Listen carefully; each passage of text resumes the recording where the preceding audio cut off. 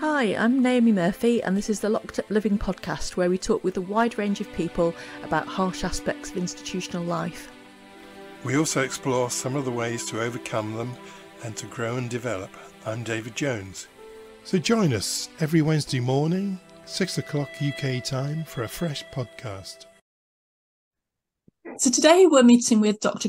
Clarke, who's performed a variety of roles as a senior clinical psychologist, including clinical lead for a chronic pain service, consultant psychologist and head of psychology within a low secure rehab service, and he was also lead clinical performance psychologist at a Premier League football club.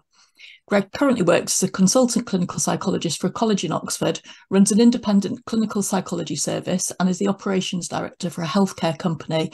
And models that inform his work are CBT, dialectical behaviour therapy, acceptance and commitment therapy, and eye movement desensitization reprocessing.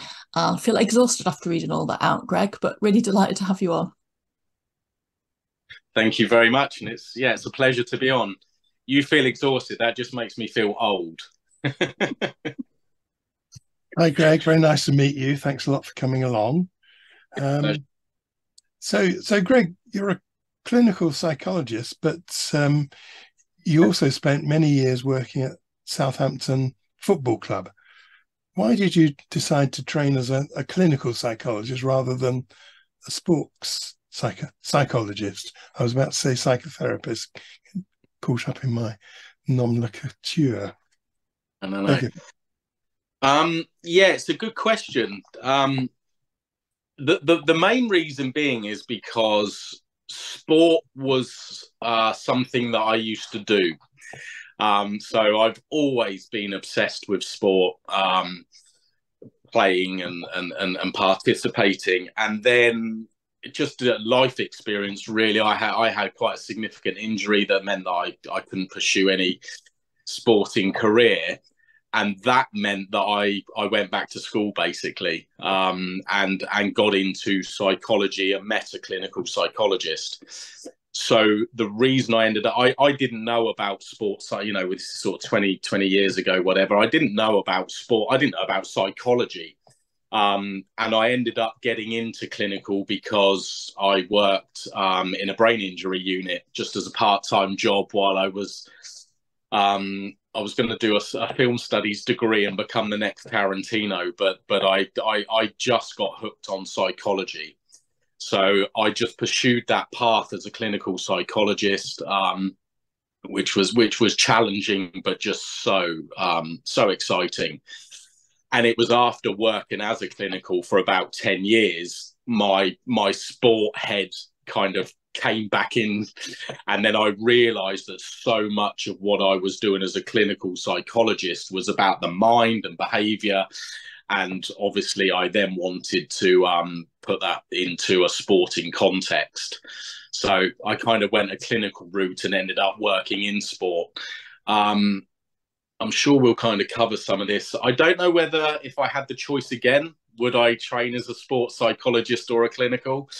I think I would still train as a clinical psychologist, just because of the breadth of training and the nurtured training and those really kind of intricate skills, supervision and how we develop is just unbelievable, I think, as a training experience. So yeah, that's how I ended up in that path. That's really interesting. So did you work in the brain injury clinic before getting into the sports side of things? Because obviously there's a big issue about brain injury for sportsmen and women these days. Yeah, so this was pre-training. So this was once I had qualified, once I had a psychology degree, or while I was doing my psychology degree, I worked in a brain injury unit just for funds, basically. And yeah, fascinating. I mean, neuropsychology was an area I specialized in, and obviously the link between the brain, the body, and the psychology is where I first started understanding how important the neural processes are working in brain injury. As you say, that point about how in the media now we're talking, I am so divided. I'm so divided as a neuropsychology, with my neuropsychology head on. And then obviously with my absolute obsession with football particularly, and I know that a lot, you know, when I was in the Premier League, you know, in the academy setting, there's now, you know, directives about the non-heading of the ball for younger players. God, it's a difficult one for me because my neuropsychology colleagues, obviously, and I know the evidence, and it's quite clear that there's evidence for it. But I'm also a passionate or not a footballer myself, but passionate about football and learning. And I really struggle with this concept of players not learning how to head a ball by not practicing. So it's a serious topic. I also think as well, particularly on that area, the type of balls that are used nowadays in comparison to certainly when I played and you know, sort of 40, 50 years ago, there's a massive difference in the weighting of the ball. But yeah, it's not an area I'm specialized in through avoidance, I would say, because I possibly don't want to know. Thank you. You've got a rich vein of experience in your background, haven't you? Because you spent some time working in a secure unit earlier on in your career. What work did you do there, and what skills did you think you gathered whilst you were there that you took on later into your work following on from that?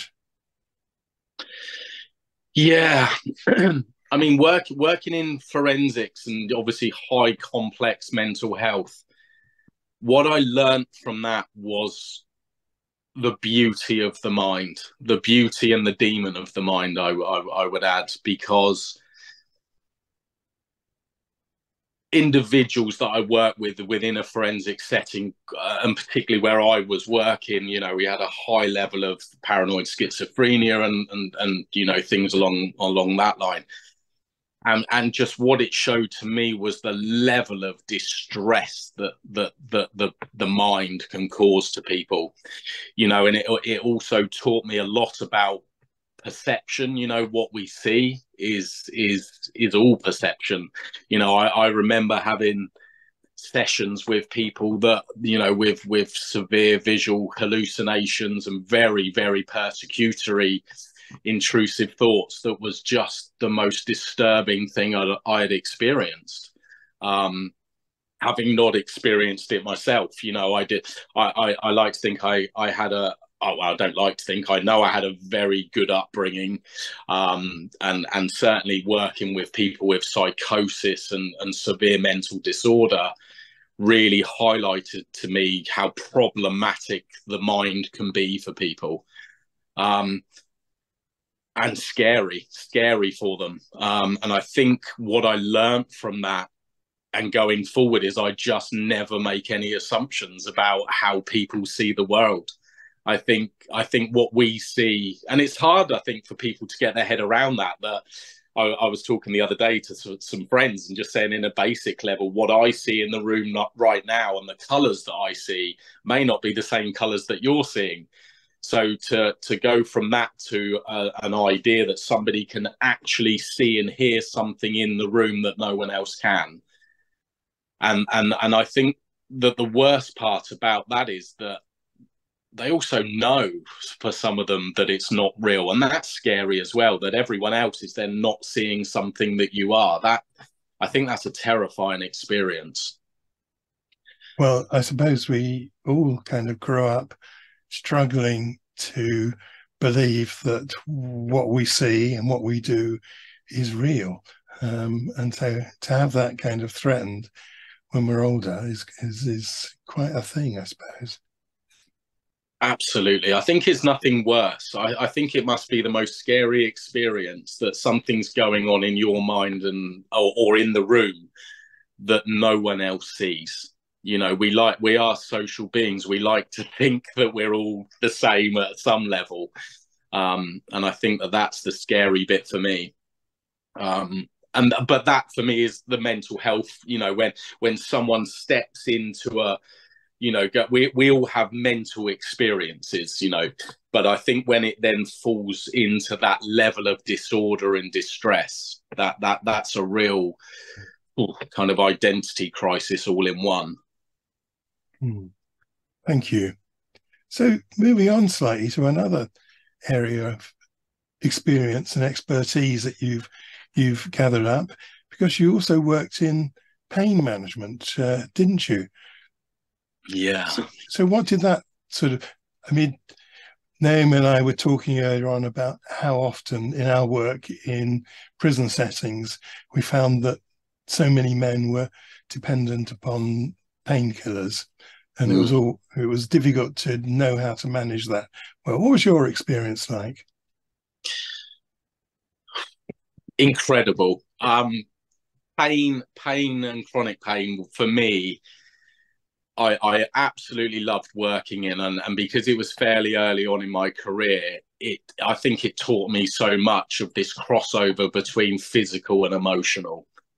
You know, I think we traditionally see pain as a physical.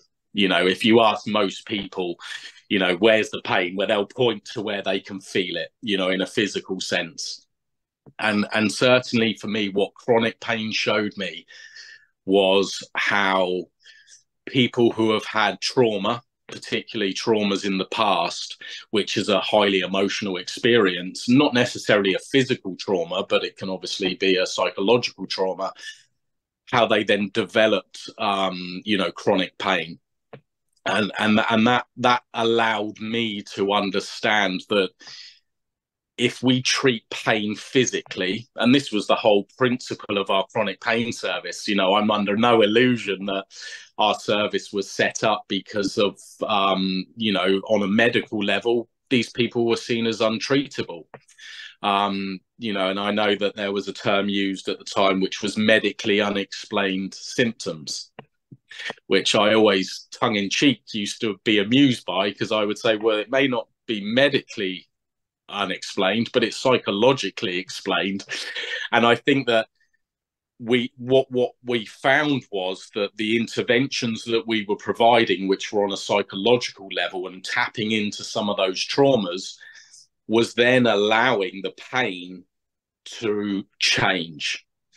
And the reason that I use the word change is because it was a perceptual change of the pain.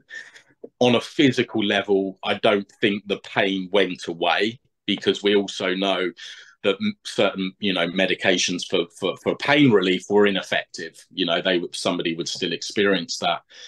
So it was an exciting time as well, because this was a new concept of psychological treatment for pain, but the effectiveness of a lot of the work we did, and obviously colleagues around the UK and in the US, obviously a big part of the work John Kabat-Zinn was heavily involved with in the US, and got good outcome from this.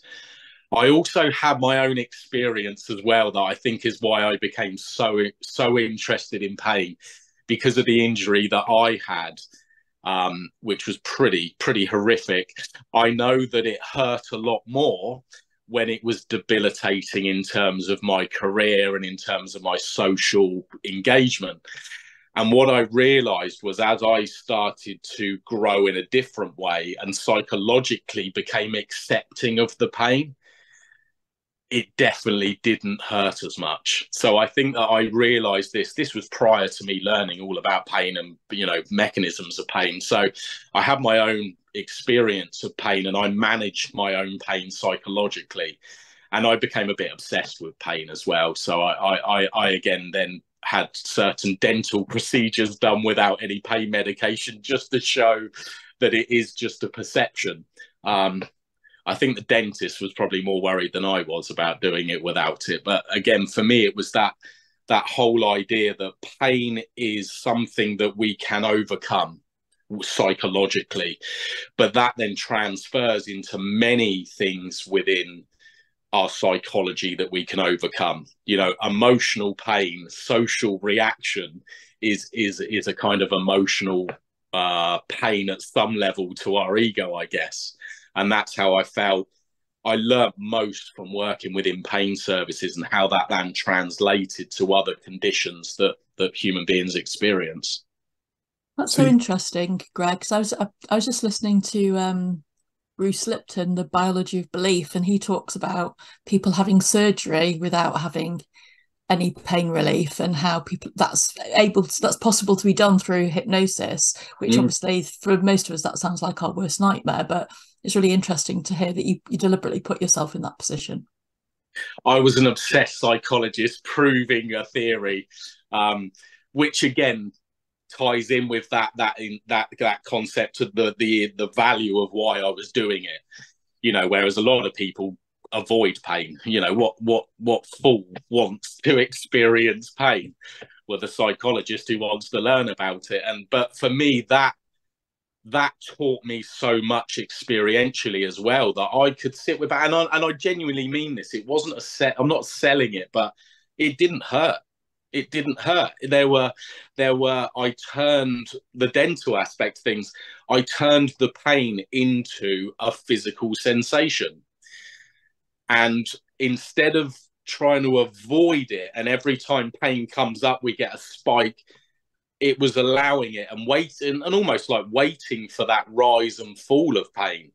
And when you put pain into almost like a microscope in that way, then it is only a sensation. If you bring and flood the emotional aspect into that experience, it definitely feels overwhelming. So yeah, I did. It was a big part. And again, I also remember when I had my injury and I had to have a lot of physiotherapy. And at one point it was really heavy manipulative stuff in an open wound. And that was excruciating. But I was trying to avoid it. I remember now when I look back, I didn't want that pain. And also that pain meant something really bad to me. Whereas now, I think if you reprocess your interpretation of something, it impacts less. Right. So, well, that's a very powerful thought, Craig. But I was thinking what you've been doing really is highlighting the reality of emotional pain as well as physical pain. And also, I think, suggesting there's a connection there. But do you think, in the main, emotional pain gathers less attention, less sympathy than physical pain?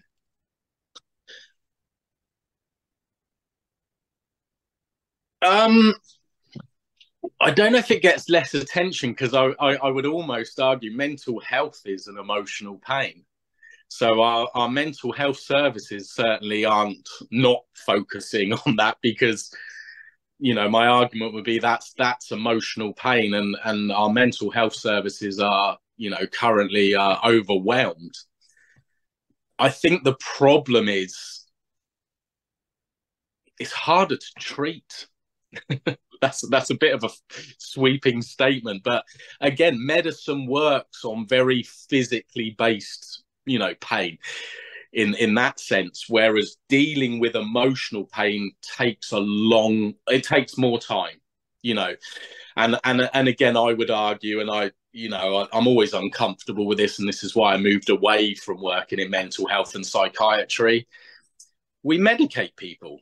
You know, we medicate people all the time. And the reason that we medicate, it's controversial, but I'm sure there'll be a lot of people will appreciate this. It's quick, it's easy. You know, I remember a few years ago, a friend of mine who was experiencing some difficulties, and obviously he went and saw his doctor, and I think he had a low-level depression.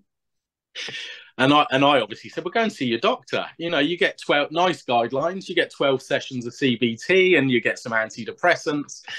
And it was a couple of weeks later, he came back and said, no, I've just been given these drugs to take. And he said, and they've made me feel horrendous. You know, and then I said, well, go along and see your GP, explain it, and ask about CBT. And the CBT waiting list was 18 months. So basically, you have to take your antidepressants to numb all of your self. And then you wait for the CBT. And that's the bit that gets me, is I'm not anti-medication, because I understand that it can be really useful for people. But also, again, working in the pain service, I realized how many, you know, high-level opioids people are taking, you know, and there's in the US, there's massive problems in terms of dependency now, because we just seem to prescribe medication, But my view is, coming back to your point, the reason it's physical pain is treated with medication because it's quick and simple. Our service, you know, for us to treat or help someone with chronic pain, they'd be in our service for 3 to 6 months on a weekly basis, going through group work and individual trauma work. That's costly. That's very costly. So, and that's not being cynical. That's just a reality. You know, it's medicine works well. It can be really a good quick fix for things. But for me, once things are deeper, and emotional pain is clearly a deeper thing. I was going to make a point as well about pain. I always, as I say, someone will present with a chronic pain, you know, syndrome. And I would say that 90 to 95% of the people that I worked with, within the first session, they've experienced trauma.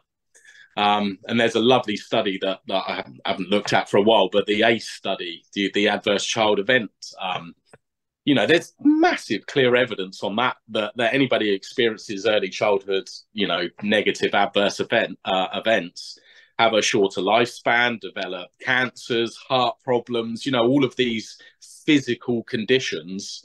So for me, again, it's just a lovely example of how emotional and psychological trauma can manifest in a physical way.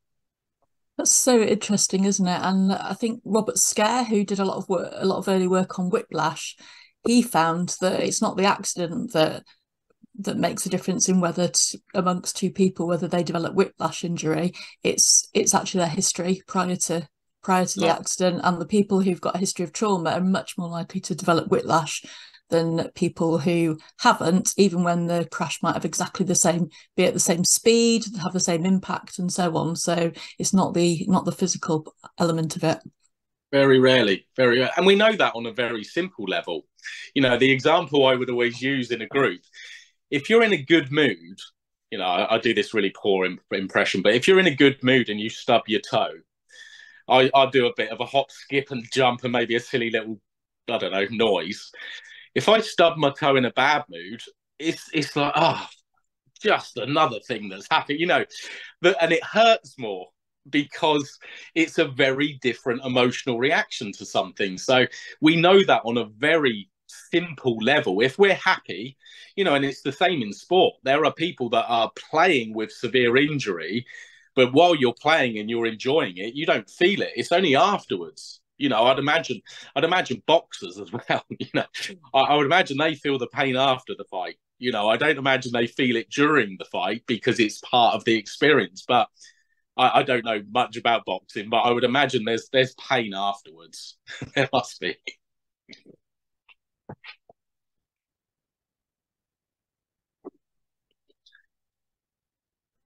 It's you, Naomi. Sorry, I missed that. Sorry, part. No, sorry.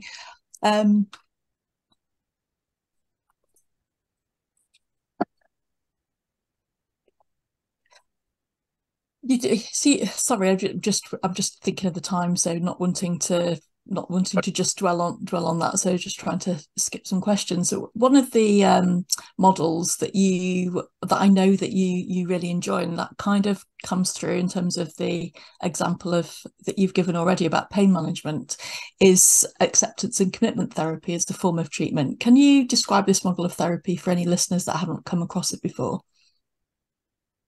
Yeah, wow. Yeah, I'm a bit act obsessed, I'm afraid. I learned it 10, 15 years ago as part of it. So again, acceptance and commitment therapy is the basic premise is you accept the things that you can't change and you commit to the things that you can. Now, on a very, you know, surface level, that seems fairly obvious. But the word acceptance is something that you have to do a lot of work with, because when we talk about acceptance, we're not talking about just accept the situation and resign yourself to the fact that you can't do something.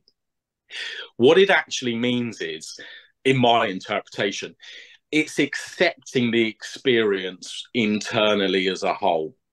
If I can accept that feeling and that urge to respond in an emotional way, and I can sit with that. And that allows me to commit to something that will move me forward in what's valuable to me. That's that key skill, I guess, that we use. And that allows us to have this psychological flexibility. The thing that gets in the way of us doing that is this and this, and the emotional response to something. In sport particularly, you see this all the time. If the feedback that somebody is given by a coach or a trainer, and I think it's quite normal that most human beings' response is denial. I know when I was younger, if I got feedback on something, the first thought would be, no, I didn't do that. So that's almost like our ego, our emotional protective system. So for me, the reason that we're working with ACT is, or why I feel ACT is effective, because we're getting people to change their relationship with whatever the situation is. So again, we talk about fusion within ACT. We talk about cognitive fusion, and that's about how our thoughts are true. I believe I'm a failure, therefore I am a failure. Now, the work I would do with someone who had that belief around being a failure is, well, can we separate from the thought? Can we have a thought that I'm a failure and yet do the actions of something that would bring success? So it's almost like this, and I love behavioral work because, I've done a lot of CBT and cognitive therapy, and I guess I got to a point. There's a case study that I always talk about. Somebody that I worked with for my first good bit of CBT. At least I thought it was good CBT from a therapy point of view. It was textbook, and I did everything right. It was when I was a trainee, and the guy engaged so well. And I always remember we did the reframing, we did the rebalancing. Ratings all went from 100% to 20% and all of that. And then he said to me, he said, Greg, I really appreciate all the hard work that you've put in, and it feels like, we've done well, but I still feel effing depressed. And I just remember the heart sink but it made me realize, because we were doing it on a cognitive level. And that's the bit for me, is like, for some people, don't get me wrong, CBT is really powerful. I get people to reframe something. They're like, "Oh, fine now. I'm off. I'm believing in myself." But I think that comes to that cause probably a bit more resilient. Whereas with ACT, for me, and I wish I could go back now, obviously 20 years, and do that piece of work again, because I don't think we ever got in touch with the feeling. And for me, when people say I feel depressed, and it's interesting, we always say we feel depressed. When there's an emotional something that we're interpreting as a negative. That's my view. It's a perception that there's something wrong with me. And this is where I struggle a little bit around diagnosis as well, because again, a lot of self-fulfilling element of that comes out when someone tells me that they're the way they are because they're depressed. And that depresses me, because I'm kind of like, or is it the behavior that we're doing? Is it the way we think? And I think what ACT allows us to do is to open that up and start coming to terms with ourselves and being okay with ourselves. And then we can commit to, well, what are the things I want to do in life? What's important to me? And all of this stuff that I've got inside isn't going to stop me achieving that. And then once people start achieving and start doing, as we know, the balance comes a little bit better. I don't know if that is a good explanation of ACT. No, I think you gave a really good explanation of ACT. And I think that also came through really in your discussion about pain earlier, that actually if you accept the pain rather than fight the pain, yeah, that it gives you more, ironically, it gives you more control over it, is what you seem to be saying, or makes it less painful to encounter. Yeah. We really struggle with the word control within ACT, because the control is often the problem, that we're trying to control. But you're right, it's you're managing. I always use, you're kind of maneuvering things in a different way for your benefit, so is a form of controlling. But thank you. I'm going to totally change tack now, because I think it would be remiss of us to have you here and not be mentioning the fact that you spent a decade working at the Southampton Football Club. And, as far as I'm aware, it's not the norm for elite football clubs to employ clinical psychologists. So how did you find yourself working there? And what was it that you could do that a sports psychologist wouldn't do or couldn't do? Yeah. How did I end up there? Well, again, going back to as I highlight, football's always been my whole life. It is, my wife understands this. It's far more important than anything else. So once I had done about 10 years as a clinical psychologist, I loved it. I loved being, and I still love being a clinical psychologist, but there was something missing in my life. And I just had this realization. I know about the mind. I know how the mind works. I want to be able to explore that within an area that I also love. The reason I got into it, again, I am someone that will, when I look back, I push myself. So again, the fear that comes in is, goodness me, how do I even get into that? And I literally just I knew someone, I think, who knew the kit man at the club. I then got in contact and said, is there a psychologist there? Can you put me in touch? And how it all then worked out, the head of psychology, Malcolm Frame, we met and we just hit it off. We hit it off. He's very broad in his understanding of psychology. When I started talking to him about what I do as a clinical, but also the very act-based, his principle was all about embodiment and that side of thing. We just clicked. It was a battle. It was but getting into football, I mean, he had been in 10 years before me, and resilience, ironically, which is what we used as a concept within sport, is so important for me as a psychologist. Forget clinical, sport, whatever. As a psychologist working in sport, it's a new area and it's tough. I mean, it is tough. Again, I did some work with a sailing team once, and I always remember one of the guys saying, when you walk in, they think you're some sort of witch doctor. And it was like, how do I even start getting into that? But it's about resilience. I think also as a clinical psychologist, a lot of training that I did in particular, there was systemic training. So you're understanding the whole system. I think that helped me a lot. I really do, because I had been in situations that were really challenging. As a clinical psychologist, again, working in health and hospitals, there are high demand situations where, for example, we need somebody to have life-saving surgery, and they're refusing to based on their beliefs, and you're trying to work with the surgeon, the patient, the system. So I think going into football, having that knowledge allowed me to have an idea of how the land lied, or lay, even how the land lays. It didn't make it any easier, because what was fascinating for me was I'm a psychologist working in this environment that is the most mind-blowing environment. It really is. It's so unique, and everyone says that football's and it can't be that different. It is unbelievable, the pressure.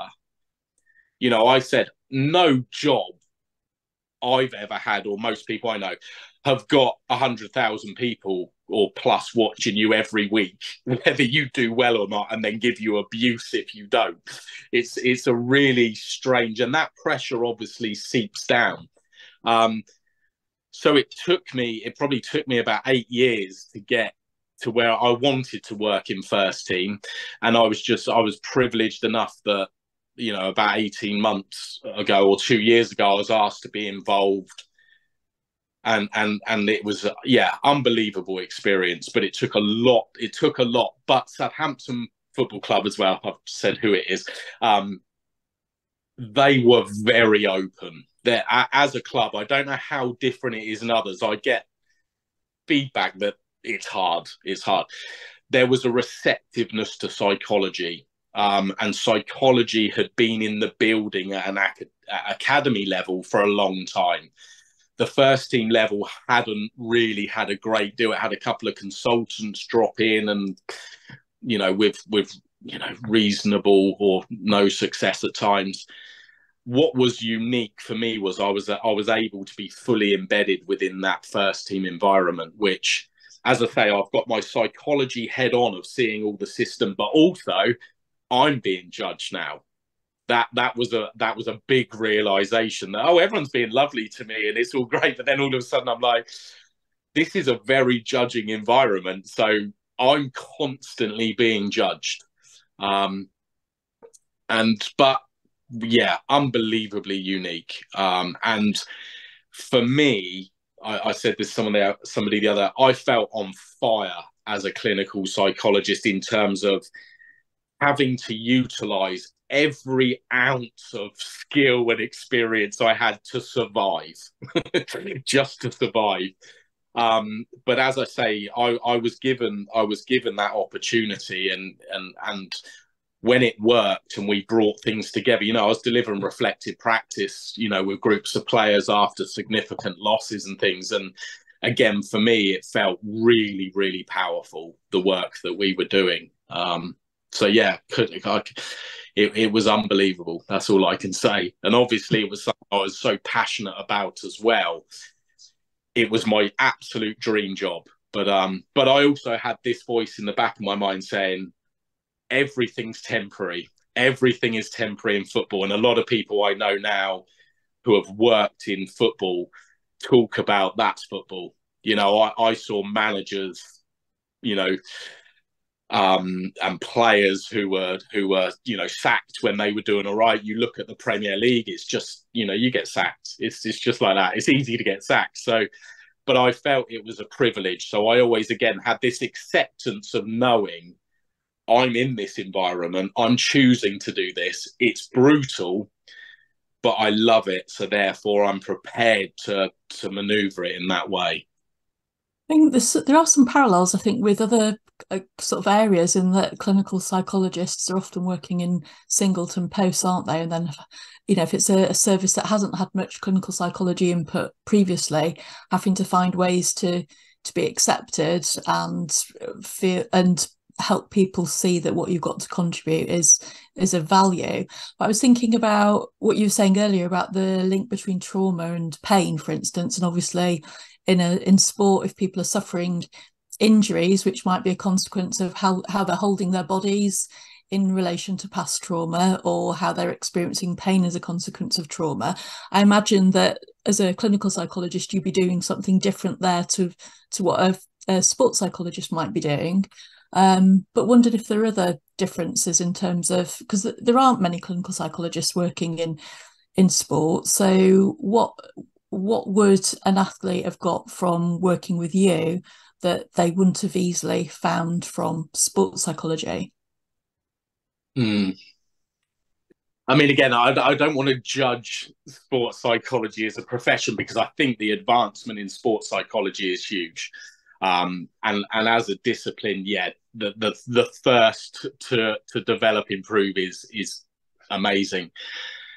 I think it's about, I would say, and again, I know I've got good sports psychology colleagues, and we've always said, what is the difference?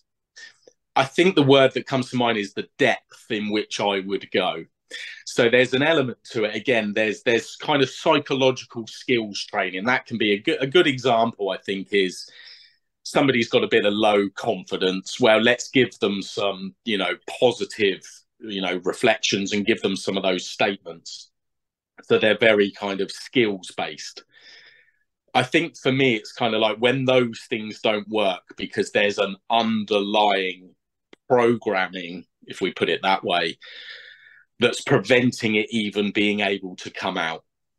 I used an example. In fact, I had a conversation. I don't think I've said this in this interview. I had a discussion earlier with someone, and I said I remember working with an athlete, and I always remember her saying, well, when I go up to the start line, I'm filling myself with these positive statements. I'm going to do well, and I've got this, and my past results will indicate. And she said, and then I look to my right and I see one of my opposite, one of my competitors, and I look at them and think, God, they look so much stronger than I do.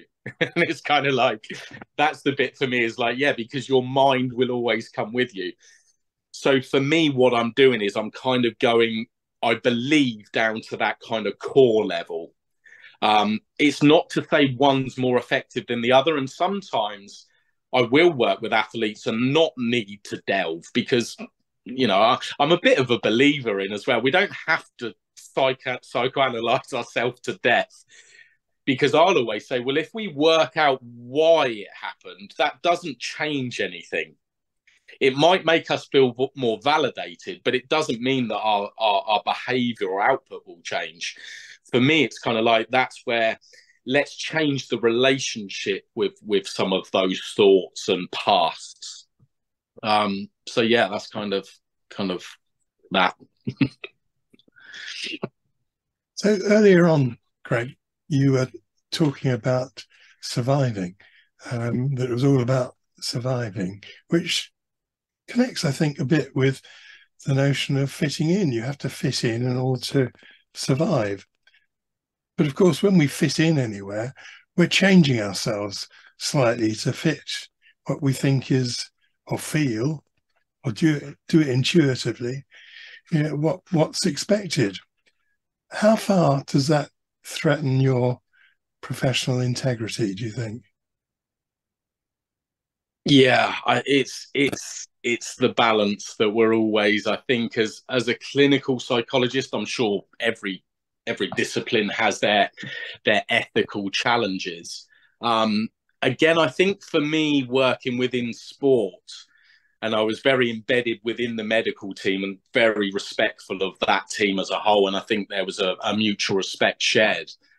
As a clinical psychologist, I always felt that there was a challenge of our integrity when working in a multidisciplinary team anyway. So again, that if I'm working with a patient and the surgeon and the physio and the OT are all wanting to know what the patient is thinking, again, from a confidentiality point of view, I wouldn't disclose that information. But there's still a pressure on it, and I also know that I've led teams before where I've had managers having serious words with me about, well, why aren't your team playing with the rest of the team? We all share information. So I think I was always used to. I don't think it was a battle, because I think in the end it was about me being able to say, I understand where you're coming from, but this is what we have to do. But I also learned, let's bring everyone into that team.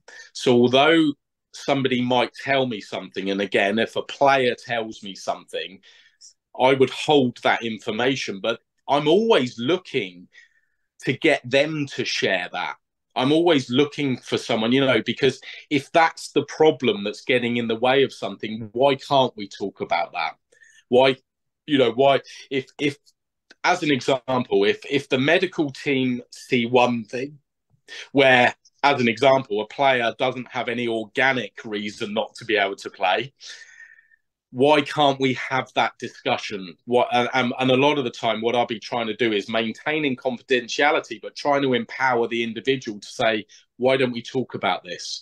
Because the one thing I know systemically, when the whole team are able to openly reflect on something without defense, and in an accepting way, you just get a far better outcome. So it's a constant balance. It's a constant balance. And as I say, in football, I'm not saying this happens specifically, but there's a pressure to get someone playing at the weekend. That's the reality of it. So there's no doubt in my mind that one view of a psychologist will be, we'll get the psychologist to manipulate someone to be able to play at the weekend. And sometimes I can feel that there's a pressure, but I think that applies to it. I think the physios, as an example, there's a monster pressure on physios to get someone back fit, even though as a physio, you may not feel they're fully ready. But we're talking about a multi-million, billion-pound industry that doesn't have patience. That in itself raises the issue about who is the master, because I suppose on the face of it, it will be the multi-million-pound owner, perhaps, who might become impatient with your work, but it might also be the crowd who are howling for your blood because you're not producing the results. You know, the servant of a number of masters, I imagine. Is that what it felt like? I think that's the fascination for me of sport, or football particularly. It's brutal. So again, it would amuse me. And again, anyone who works in sport will know what comes out in the media. You know, some of the things that I saw about why a player isn't playing, and you're just kind of like, wow, that is so far off the mark. Because actually it can be something very innocent. You know, they genuinely have something or a reason.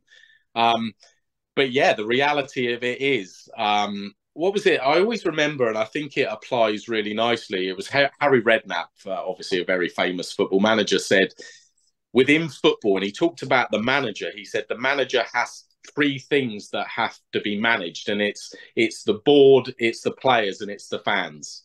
And as long as you've got two or three out of those, you probably survive. The moment you lose those.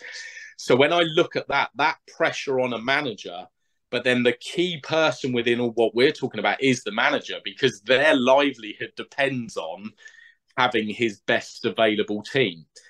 And if there's feedback that that player can't play for a reason that doesn't have a really, you know, concrete justification, I can imagine that will feel a huge amount of pressure from the manager, and the manager will then put that pressure down to the rest of the team to make it happen. Which again, I think some of the best people I observed when I was working in the medical team, they manage that really well. It's about helping the manager understand longevity. You know, you can play a player today, but you know, if something catastrophic goes wrong, then they're out for the rest of the season, as an example.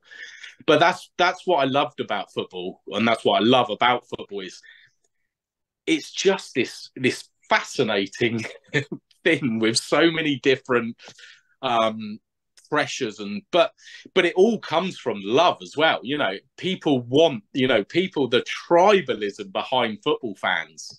You know, they want their team and they want these players to do. They love these players, but they'll also, hate them if it's not working. That's that rawness, that passion of it. So thanks. Fascinating as a psychologist and interesting to manage, I would say. Thanks a lot, Greg. I'm just thinking about the highs and lows that there are at football clubs, and it's perhaps not surprising that so many players do end up developing addictions. But what was it like for support staff like you? How did you manage your own nervous system?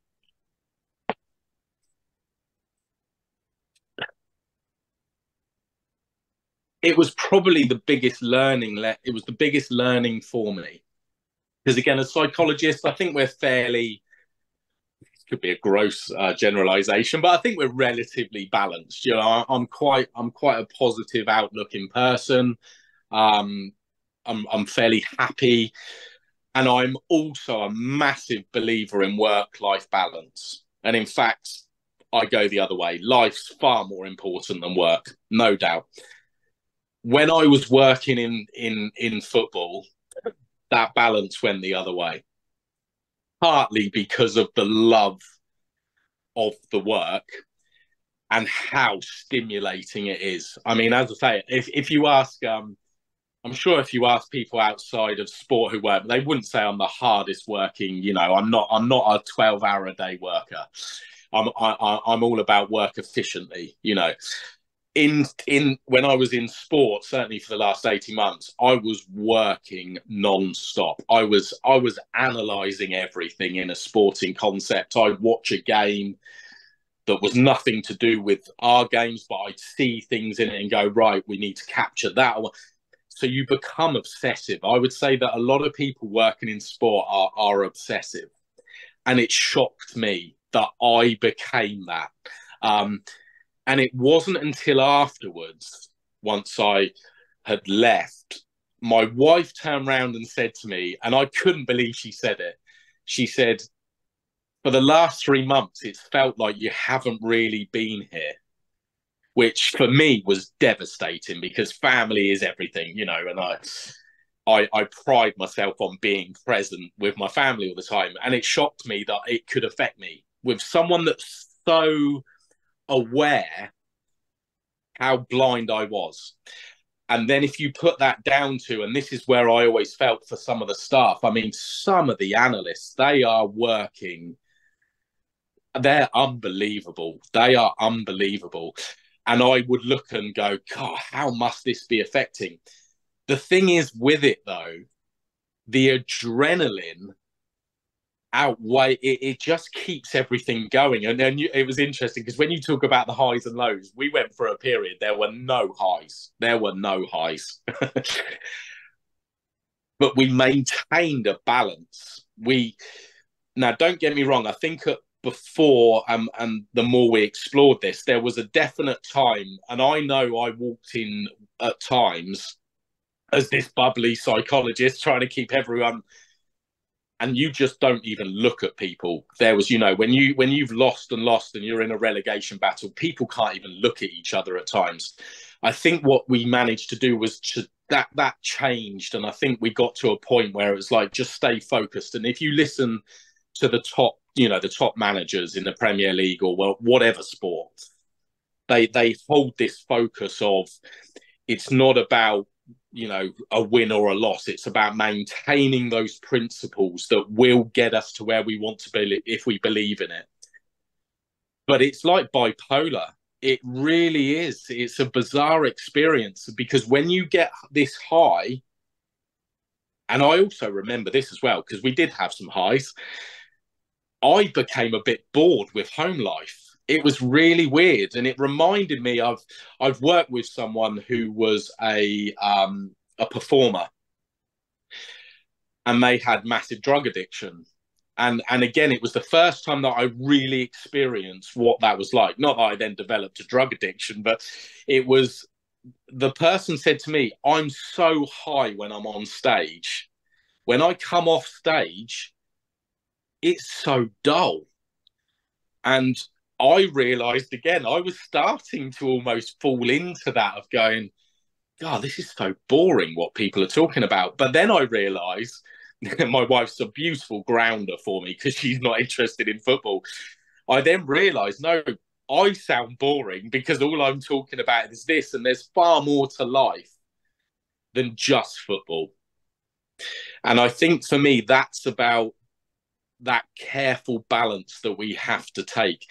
And I do feel for staff. I think staff within, and I'm only talking about Premier League, but it applies everywhere. You know, my first experience of Christmas fixtures, that players, you know, on Christmas Day, when all their family are meeting to celebrate and have fun, have a drink, eat, they're traveling, you know, 6 hours to Newcastle or whatever. And then the next day they're in for recovery. And it's kind of like the normal stuff that people experience in life. So when people talk about sacrifice of elite sport, you know, we talk about money all the time. That's all anyone sees is the riches.